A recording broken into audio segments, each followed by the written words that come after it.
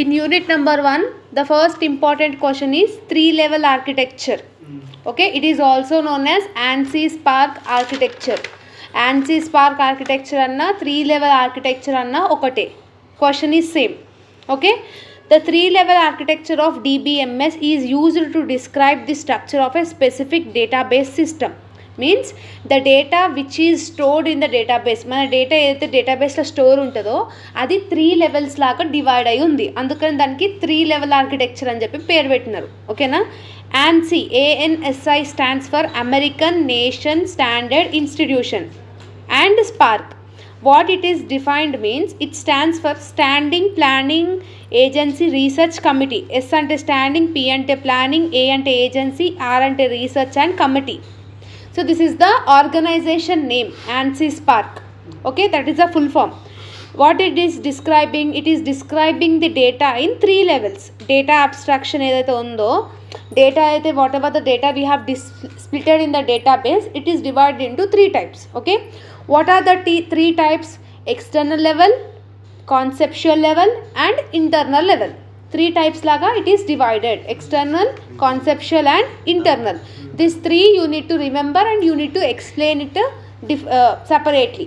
Okay, diagram what you are having, see the database you are having no kinda below database, that is the database where everybody's data is stored there. Okay, that is database. Next internal level you will have, next conceptual level you will have, external level we are the viewers, right? Okay, if in case Google if you are searching anything in Chrome, you are searching anything about bag or books or something you are searching, in external level only we need to able to see that. ikkadne chustam whatever the views you are having, view 1, view 2, view 3, whole data we are not able to see. Just only the data in the external level. External level is the top level. We see only the top level. The bottom level we should not see. We are not authorized persons to see. When you search your results, you will get your results only. You should not able to see other results if you are not having their hall ticket number, right? That is the external level. Okay, conceptual level is nothing but external level tarvata వచ్చేది level ఏంది, conceptual level. No, only till here we are able to see. For example, in your college, in your college database they are having the students information, faculty information, fees enta collect aitundi, how much they are paying salaries, everything is stored in that database in your college. Will you able to check your faculty's salary? You are an authorized person? No, we are able to check only your things, your information only, about your fees, about your identity card, about your things only. That is the external level. Who will see conceptual level? The persons who is non-management, non-teaching staff will be there, no, accounting staff, they will see. Means they are the higher authorities rather than external level. So they will see the conceptual level. అది కూడా మొత్తం database access ఉండదు వాళ్ళకు కూడా, only up to the principal room వరకే వాళ్ళు వెళ్తారు. Principal చైర్లో పోయి కూర్చుంటారా? No. Means conceptual level is nothing but more authorized person except external level అని అర్థం. Internal level means database నుంచి డైరెక్ట్గా లెవెల్, దాని తర్వాత వచ్చే లెవెల్ ఏంటి, internal level. Okay, so principal is the owner of the college, so he or she has the full access about the student, about the teaching faculty, about the non-teaching faculty, everything. So she can access the database, right? So these are the 3 levels which you are having in 3-level architecture. Okay, compulsory you need to draw the diagram. Pakka. Damn sure. Next you are having DBA. Who is DBA and what are his or her role and functions? DBA stands for database administrator. Means what that DBA will do means the overall database what they are having, it will administrated by him or her. Means all the access, he will take care of the database. In every organization some of the other people will be having for to secure the data, no?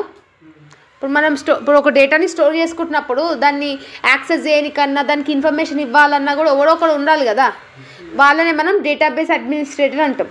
What this database administrator will do means all the activities whatever you are having in your organization, whatever the activities you are running in the organization will be managed by DBA. ఏం information వస్తుంది, ఎవరికి ఏం information pass చేయాలి, ఎవరికి ఏం information ఇవ్వకూడదు అనేది check చేసేది ఎవరు? DBA. Okay, so DBA is responsible for installing database software. Any type of new software, if it is required to the organization for the database, he need to tell the installation purpose. He need to install, he need to see all the technical things, whatever the things you are having about the database, he need to handle about that. Okay, so there are very rare chances that a single person cannot manage overall database. In many organizations, in MNC companies lalla data anedi konni tons lo untadi, lakhs of the customers data they need to store. Single person can't do that all, no. So database administrator అనేది every ఆర్గనైజేషన్లో minimum 3 to 4 members వరకు అని ఉంటారు. రేర్గా మాత్రం ఒక్కడే handle చేసినట్టు ఉంటారు. Even if you are having any small scale industries, at that time DBA is the single person who can manage all the activities of the database. Okay, this is the introduction of database administrator. What are his roles? What he need to do as a database administrator? Data security, data privacy and data integrity. He need to secure the data, he need to keep it private, he need to keep it private, and he need to keep integrity. Integrity is nothing but correctness. Responsibilities. Roles is nothing about the responsibilities of a DBA. Okay, next database backup and recovery. If in any case data is lost, means he is the responsible person who need to back up the data and he need to responsible to recover the data, right? Next, managing data integrity. Data integrity is nothing but protecting the database from unauthorized users. If any unauthorized users is trying to access the data, he need to be alert to rectify that.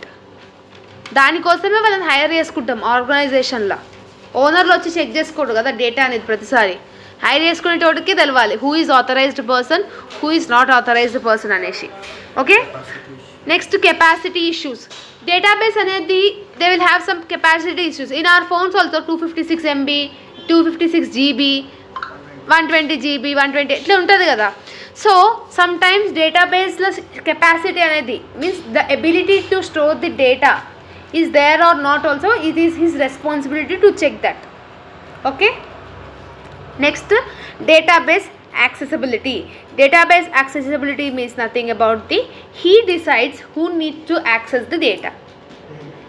Okay, database administrator decide చేస్తాడు ఎవడు ఏ డేటాని access చేసుకోవాలనేది. నువ్వు ఏది పడితే ఆ డేటాని access చేసుకోలేవు. ఓకేనా, next provides help and support to the user. Any case of if you are not understanding anything about the data, he need to guide you. Okay, he need to help to and support the user whatever the complications you are facing. What support is like some support, customer support lakka. Okay, what are the functions? Here I have wrote only 5 functions. You need to elaborate it in your examination. For example, communicating with users. This is a side heading. Okay, what is communicating with users? He will communicate, that is database administrator will communicate with the users. Without communication how can he give access to the users? ఇప్పుడు నేను అడుగుతానే కదా నీకు ఏం కావాలనేది తెలిసేది, నేను అడగకపోతే నీకు ఏం కావాలో నాకు ఎట్లా తెలుస్తుంది? That is the communication with the users. Morning అయిపోతే చూడు 8 marks. Roles and functions, if they are asking, means in roles any 4 points, in functions any 3 points. My thing is one page you need to write it, whether you are writing 2 points or 3 points or 4 points doesn't matter, but I am explaining everything. Okay, monitoring performance. Monitoring performance nothing but, for example, CC కెమెరాలు fit చేసినప్పుడు దానికి ఒక separate person ఉంటుంది security, CC camera surveillance check చేస్తాడు. He will monitor all the activities, a floor lo em jarugutundi anedi. Same like that only in database administrator also is responsible for monitoring the performance. Approving data access. Okay, if somebody is trying to log into your database, he need to approve it. ఎవరు ఏ data use చేసుకుంటున్నారు, ఎవరైనా hack చేయడానికి try చేస్తున్నారు అనేది monitor చేసుకోవాలి. Approving data access means who is asking to access the data he need to approve it. For example Zoom మీటింగ్లో approve చేస్తేనే కదా మీరు ఇన్ అవుతారు, అవునా? Same like that. Regular backup, it is his responsibility to do backup. ఎవరు చెప్పరు వానికి, day to day యాక్టివిటీస్లో వాడే బ్యాకప్ చేసుకోవాలి. ఎందుకు బ్యాకప్ చేస్తారు? In case of any data last we can backup that. Okay, next authorizing the users. Authorizing the users means whether the user is the authorized person or not. When you try to log in your email in my phone means they will ask your email ID along with the password. Without password will you log into your email in my phone? No. That is like authorizing the users. Okay, next, third question. What is the advantages and advantages of database management system over file based system? What is DBMS? This, whatever the DBMS we are having, how it is useful, what are the advantages of it? See, simple thing, it reduces the data redundancy. What is data redundancy? 2 marks it is important. Duplication of data.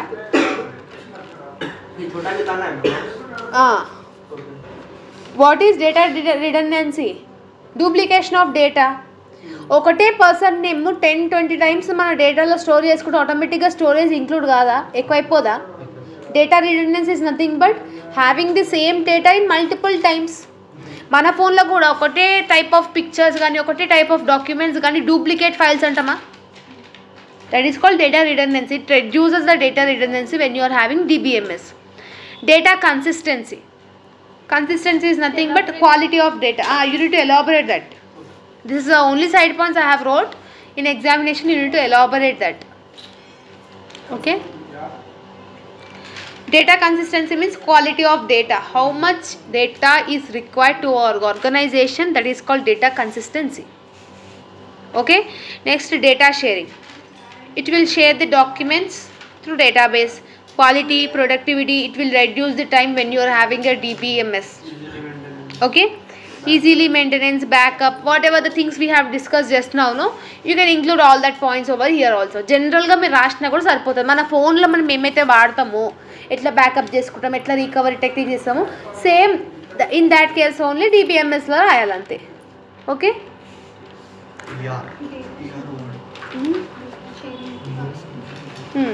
it will share the documents from one computer to another computer.